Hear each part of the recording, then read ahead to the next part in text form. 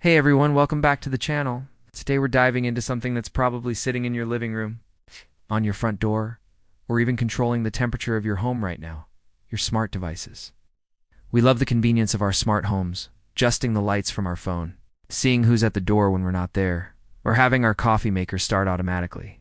It feels like living in the future, right? But what if I told you that this convenience could come with a hidden and very high price?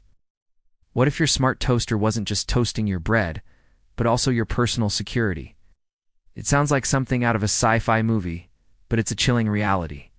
Many of these Internet of Things or IoT devices are rushed to market with dazzling features, but unfortunately, with shockingly weak security. Think about it. Your smart doorbell sees and hears everything that happens at your front entrance. Your smart thermostat knows when you're home and when you're away. Your smart speaker's always listening. Each one of these gadgets is a potential doorway into your digital life. Hackers aren't just interested in your bank account anymore. They're targeting these seemingly harmless devices. So how does it happen? Often it's simpler than you'd think.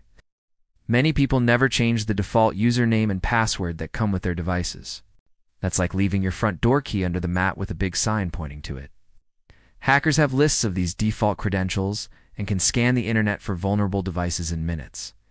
Once they're in, they don't just have control of that one device. They can use it as a launchpad to infiltrate your entire home network.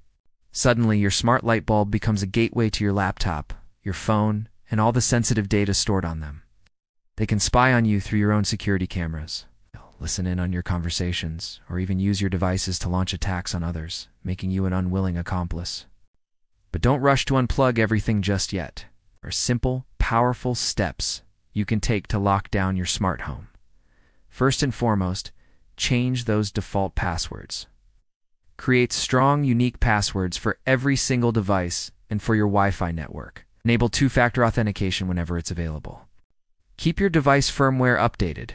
Those updates often contain critical security patches. And be mindful about what you connect. Do you really need your coffee pot to be on the internet?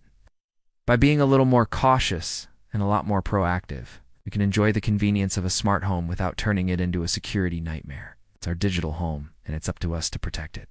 Thanks for watching, and if you found this helpful, be sure to like, subscribe, and hit that notification bell for more tips on staying safe in our connected world. See you next time.